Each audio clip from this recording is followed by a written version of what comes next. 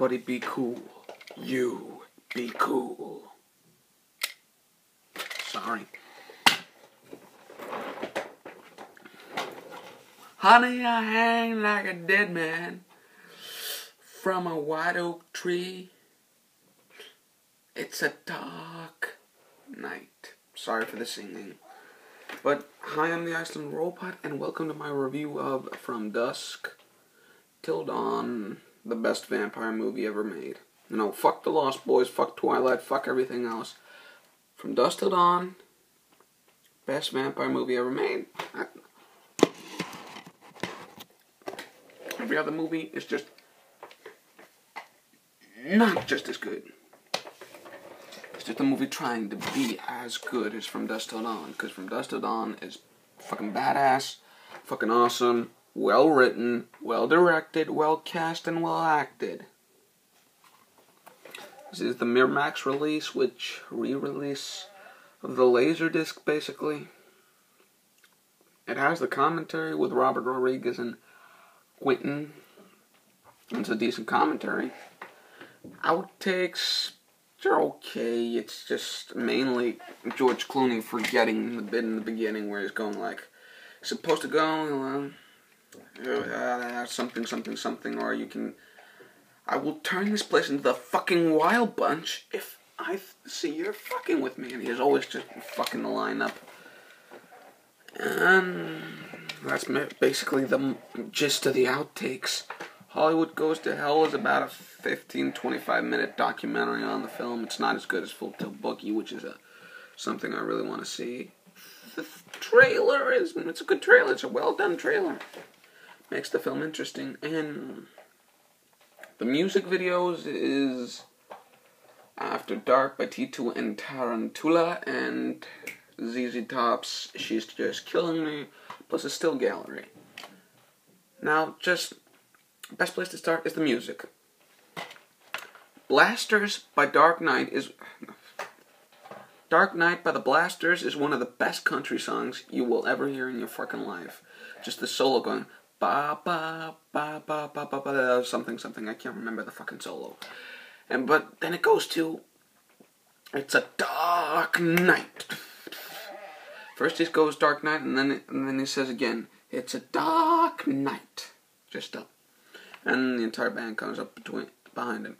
ZZ Top's She's Just Killing Me, written specifically for this movie, was good. Awesome. Badass. And After Dark is just one of the things that makes you think, Jesus Christ, I have a boner right now. And then there's the acting. George Clooney giving a magnificent performance, delivering the one-liners pretty damn well, like, you're best, better get a hell of a lot fucking better, or you're gonna feel a hell of a lot fucking worse. Or, like I said in the beginning, everybody be cool. You be cool.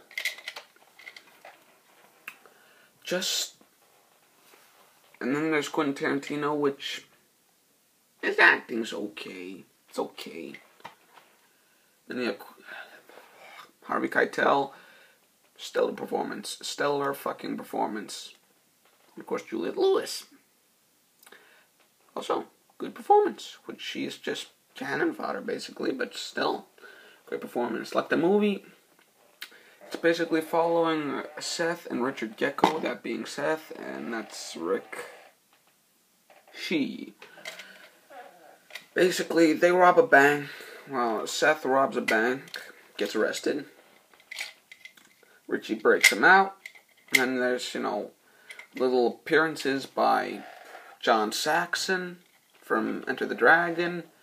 And what was his fucking name?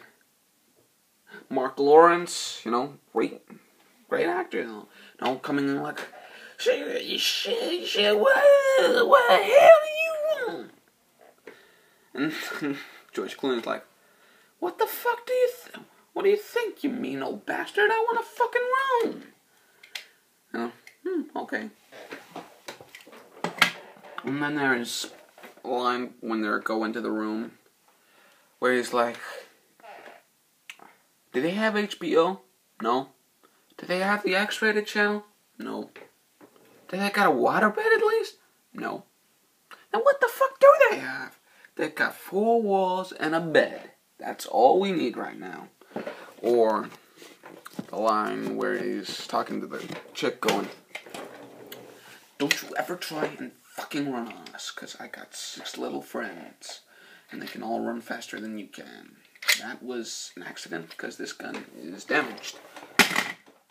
And after that, they kidnap Harvey Keitel, like, just another moment where Juliette Lewis walks through the door, and they both turn around, and Quentin Tarantino's like, she goes, what's going on? And he goes, we're having the bikini contest, and you just won. Or.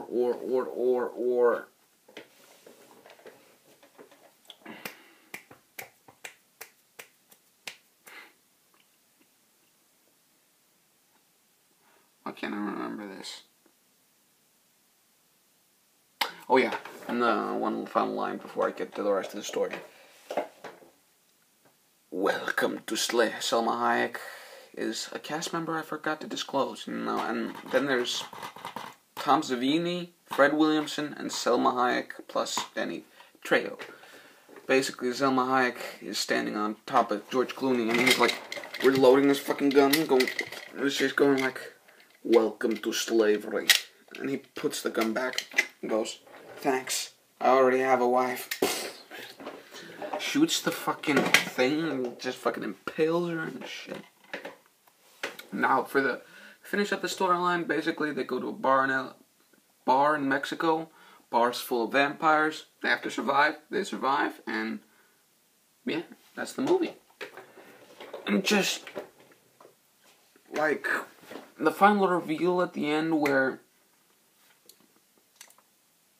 they get to the when they're leaving the Titty Twister, which is probably one of the best bars in existence, aside from the vampire bit. They're playing Dark Knight again, and it's discovered as the ruins of an old Mayan temple full of vampires. Now, other stuff in there is like